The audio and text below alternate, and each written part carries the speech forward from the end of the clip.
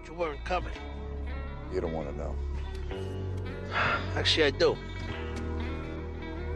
We had intel a Salafis cell was at Newark Airport boarding somebody into a 767 in London. You're right, I don't want to know. We get this all the time. Our source was either wrong or was done to study our response. Happens all the time. What's up, my friend? You got a rough enough job with this terrorism shit. I'll let you get home. I know you got that friend in the Brooklyn office. Is it possible he knows where Phil Leotardo is? I want to try to avoid any more of my guys getting hurt. I'm just saying, if you heard anything from your pal. I haven't. I figured maybe money sent to the Middle East. You're overreaching.